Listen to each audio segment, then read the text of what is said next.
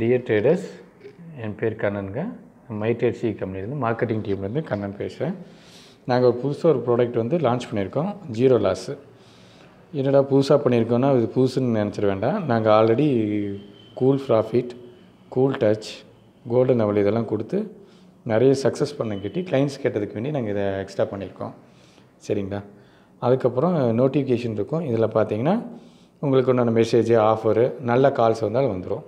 இந்த ஆப் எங்கே டவுன்லோட் பண்ணணுன்னு கேட்டிங்கன்னா, நீங்கள் நேராக ப்ளே ஸ்டோர் போனீங்கன்னா MyTradecன்னு இந்த லெட்டர் இருக்கு இல்லையா, இந்த லெட்ரு அப்படியே பாருங்கள், வித்தவுட் ஸ்பேஸில் இருக்கும்.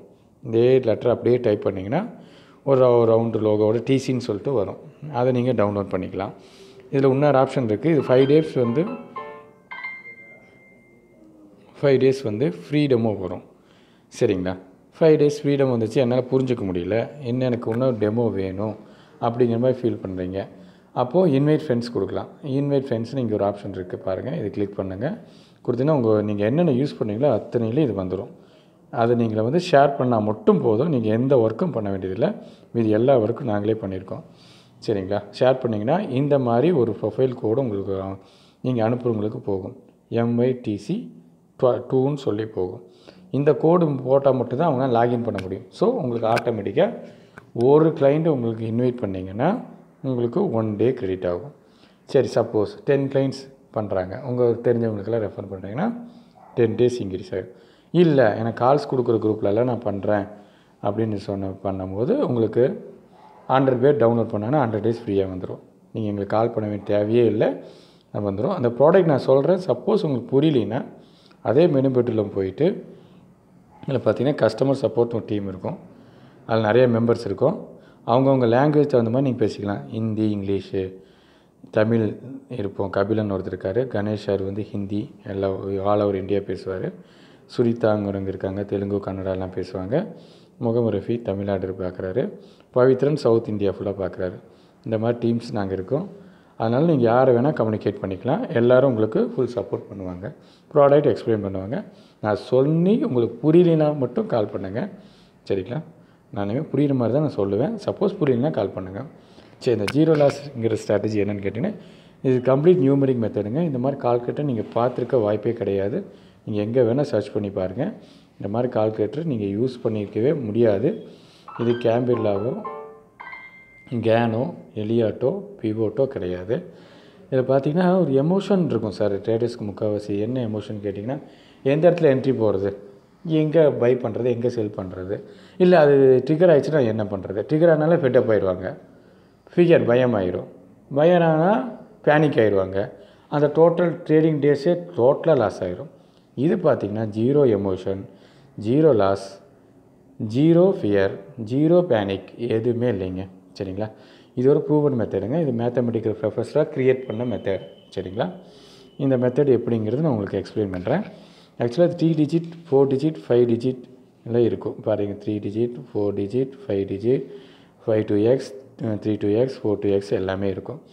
ஃபார் எக்ஸாம்பிள் பார்த்தீங்கன்னா லீடிங் ப்ராடக்ட் வந்து நம்ம M6 தான் இப்போ பார்க்குறோம். NSE வந்து இன்னொரு வீடியோ இருக்குது, நீங்கள் அதை பார்த்துக்கலாம். லீடிங் ப்ராடக்ட் M6ன்னு பார்த்தீங்கன்னா கூடாயில் பண்ணது ஆளே இருக்க மாட்டாங்க. So very good product also. இது வந்து நல்ல ப்ராடக்ட்டும் கூட. ஏன்னா ஈஸியாக ஒரு மூவ்மெண்ட் இருக்கும், ஈஸியாக நல்ல ப்ராஃபிட் கொடுக்கும்.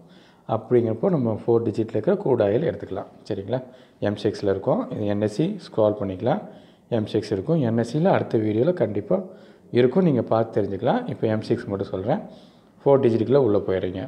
4 டிஜிட். சரி, 4 டிஜிட்டுக்குள்ளே உள்ளே போகும்போது எபோ 4000 ஸ்கிரிப்ட்டுக்கு பிலோ தான் இருக்குது. ஸோ நீங்கள் வந்து 4 டிஜிட் ஸ்கிரிப்ட்டுக்கு கிளிக் பண்ணிவிட்டு இப்போ கரண்ட் ரேஞ்ச் மார்க்கெட் பார்த்திங்கன்னா 3100 ட்ரேட் ஆகிட்டுருக்கு. சரி, நான் வந்து இதில் இன்புட் கொடுக்க சொல்லியிருக்கோம். என்ன கொடுக்க சொல்லியிருக்கோம்? Enter 15 minutes close. என்னடா என்டர் 15 மினிட்ஸ் க்ளோஸ்? அதே மிகப்பெரிய டவுட்டாக இருக்கும். என்னென்னா இன்றைக்கி கோடினோ, நெஸ்ட்டோ, ஏதோ ஒன்று ட்ரேடிங் பிளாட்ஃபார்ம் ஏதோ ஒன்று ஓப்பன் பண்ணுறீங்க. ஃபஸ்ட்டு கேண்டில் நெகட்டிவாக இருக்குது. ஃபஸ்ட்டு கேண்டில் நெகட்டிவ்னா எதை மீன் பண்ணுறது? ஓப்பனை விட பிலோவாக இருந்தால் நம்ம கொடுக்குற இன்புட் பிலோவாக இருக்கு இல்லையா, அதனால் நெகட்டிவ். அதுவும் உங்களுக்கு புரியலைன்னா ஃபஸ்ட்டு கேண்டில் நெகட்டிவாக இருந்தால், சப்போஸ் ஓப்பனை விட ஒரு பாயிண்ட் கீழேருந்து ரெட்டாக தெரிஞ்சால் ரெட் பட்டன் போய்க்குங்க.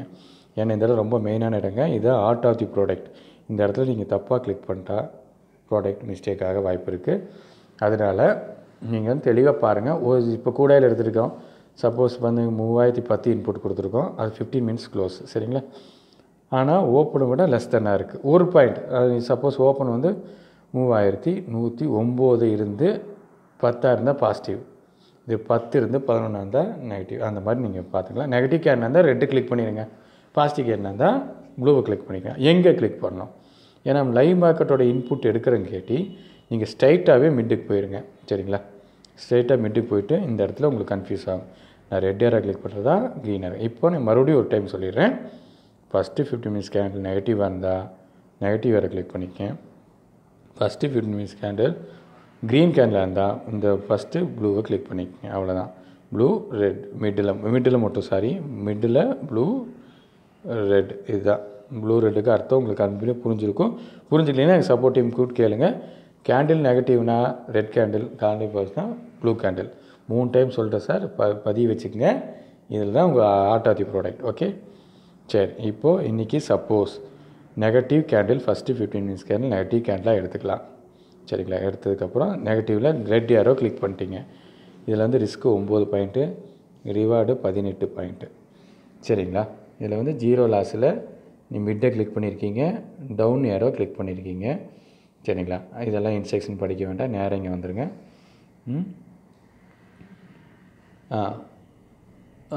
மார்க்கெட்டு ஒன்று ரெட் ஏரோ கிளிக் பண்ணிங்க. ரெட் ஏரோ கிளிக் பண்ணும்போது நீங்கள் வந்து ரெட் ஏரோ வந்து இப்போ வந்து செல் பிலோ ஆக்டிவ் ஆகிடுச்சு. சரிங்களா? ஏன்னா ரெட் ஏரோ கிளிக் பண்ணங்காட்டி செல் பிலோவுக்கு ஃபஸ்ட்டு ப்ரிஃபரன்ஸ் கொடுப்போம். செல் பிலோ ஆக்டிவேட் ஆகிடுச்சுன்னா என்னடா செல் ஆவரேஜில் போய் செல் பண்ணிடாதீங்க, 100க்கு கீழே இருக்கணும். 1 பாயிண்ட் என்னாச்சும் பிரேக் பண்ணிக்காக கொட்டணும். அப்போது 101 இருக்கு இல்லையா, 3100.71 இருக்குது. அப்போது நம்ம அசைன் பண்ணிக்கலாம் 3001. சரிங்களா? அட்லீஸ்ட் 100 அல்ல 99 வச்சதுக்கப்புறம் தான் அந்த செல் ஆவரேஜிங்கு டச் பண்ணணும். சரிங்களா? இப்போ உங்களோட கேபிட்டல் கம்மியாக இருக்குன்னா இது கீழே 1 பாயிண்ட் கீழே செல்ஃபில் போட்டுங்க. டார்கெட் 2க்கு வெயிட் பண்ணுங்கள். சரிங்களா? ஸ்டாப் லாஸ் இது தான். இது செல்லானதுக்கப்புறம் உங்கள் கேபிட்டல் அதிகமாக இருக்குன்னா செல் ஆவரேஜ் பண்ணிக்கலாம், தப்பு இல்லை. அதுக்கு டார்கெட் 1லேயே வெளியே வந்துடுங்க. சரிங்களா? சப்போஸ் நீங்கள் 1 லாட் தான் பண்ணுறீங்க, இது வந்து செல் பிலோ ஆயிடுச்சு, டார்கெட் 2 புக் பண்ணிட்டீங்க. அடுத்தது நான் என்ன பண்ணுறது அப்படின்னா செல்ஃப் ப்ரிஃபரன்ஸ் தான் ஃபஸ்ட்டு கொடுக்குறோம், ஏன்னா ரெட் ஏரோ கிளிக் பண்ணியிருக்கோம். சரிங்களா? அப்போது இஃப் இங்கே கொடுத்துருக்கோம் instruction, if sell below stop loss hit go back and click 3119. அப்போது பேக் போய் 3119ல் செல் ஆரோ ஸ்டாப் லாஸ் ஹிட் ஆச்சுன்னா நம்ம இதை ரெட் ஏரோவை கிளிக் பண்ணிக்கிறோம். ஓகேங்களா? எகெயின் செல் வரும். சரிங்களா? இதில் இன்ஸ்ட்ரக்ஷன் கொடுத்துருக்கோம், தெளிவாக படிச்சுக்கங்க. சப்போஸ் இந்த ஃபஸ்ட்டு கிளிக் பண்ண லெவலுக்கே வந்துட்டேன். சப்போஸ் டார்கெட் போயிடுச்சு, எனக்கு வந்து செல் பிலோ டார்கெட் 2 ஹிட், எனக்கு வந்து செல் ஆகி டார்கெட் 2 ஹிட் போயிடுச்சுன்னா go back 3080 down aero, go back போய் 3080 பாருங்கள், டவுன் ஏரோ கிளிக் பண்ணிக்கோங்க. சரிங்களா? டவுன் ஏரோ கிளிக் பண்ணுங்கள். அதே சேம் ப்ரொசீஜரை நீங்கள் ஃபாலோ பண்ணிக்கோங்க. இதில் அதே மாதிரி இந்த மிட்டை கிளிக் பண்ணும்போது நம்ம செல்லுக்கு தான் ஃபஸ்ட்டு ப்ரிஃபரன்ஸ் கொடுக்குறோம் இல்லையா? சப்போஸ் பையபோ ஆச்சுன்னா, ஃபஸ்ட் டைம் பையபோ ஆச்சுன்னா பண்ண வேண்டாம், ஏன்னா கண்டிப்பாக ஸ்டாப் ஹிட் ஆகும். நாங்கள் பேக் டெஸ்ட்டில் பார்த்துருக்கோம். சரிங்களா? செகண்ட் டைம் இப்போ 20-30 வச்சுட்டு ஸ்டாப் லாஸ் ஹிட் ஆகி மறுபடியும் 28க்கு மேலே போகுதுன்னா அப்போ பை பண்ணிக்கங்க. பை பண்ணி டார்கெட் 2 புக் பண்ணிக்கங்க. சேம் இன்ஸ்ட்ரக்ஷன் இங்கே இருக்கும். இதுதாங்க இந்த மெத்தடு. ஓகேங்களா? அப்போது இப்போ டார்கெட் 2 போயிடுச்சுன்னு அசியூம் பண்ணிக்கலாம். If by above target 2 hit go click aero click 3147 up aero. அப்போ 3147 எங்கே இருக்குன்னு பாருங்கள், இங்கே இருக்குது. ஸோ அப் ஏரோ கிளிக் பண்ணிக்கங்க. மறுபடியும் 2 கால் ஜென்ரேட் ஆகும். அப் ஏரோ கிளிக் பண்ணுறங்காட்டி அப்புக்கு ஃபஸ்ட்டு ப்ரிஃபரன்ஸ் கொடுங்க. டவுனுக்கு மட்டும் 2ஆவது டைம் வரும்போது மட்டும் பண்ணிக்கோங்க. ஃபஸ்ட் டைம் பண்ண வேண்டாம். 2ஆவது டைம் என்னென்னு சொல்லிடுறேன். மறுபடியும் 280 கீழே போயிட்டு மறுபடியும் வந்து கண்டிப்பாக ஸ்டாப் அடிக்கும். 2ஆவது டைம் 280 கீழே போகும்போது செல் பண்ணி இந்த ஸ்டாப் போட்டுங்க, கண்டிப்பாக அடிக்காது. சரிங்களா? இதான் மெத்தேடு.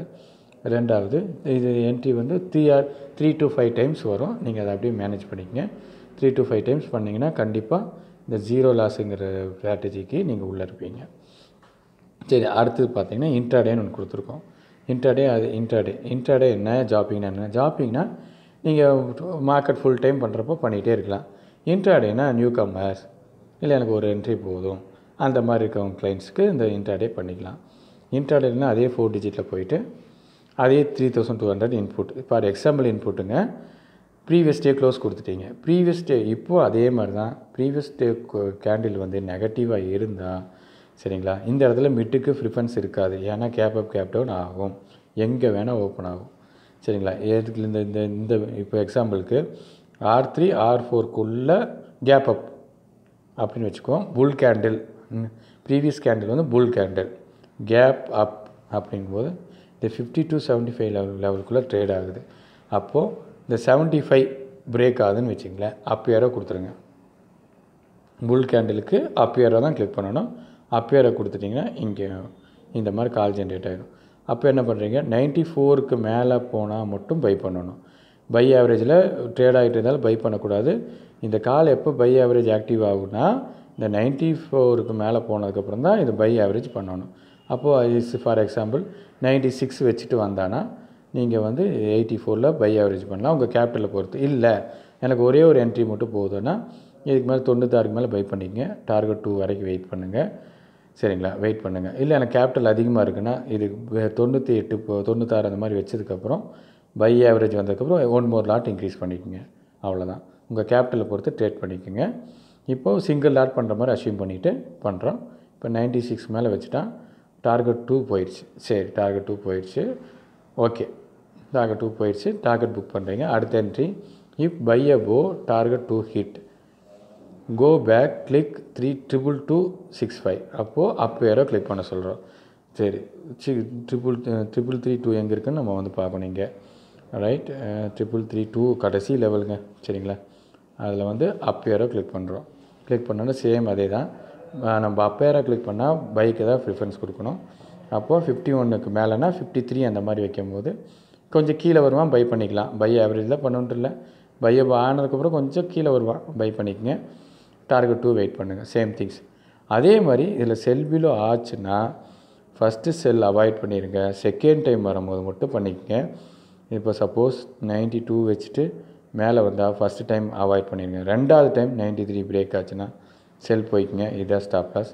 அப்படியே மேனேஜ் பண்ணிக்க. இதுக்கு உண்டான இன்ஸ்ட்ரக்ஷன் கீழே கொடுத்துருக்கோம், நீங்கள் படிச்சுக்கங்க. இதை படிச்சுக்கங்க.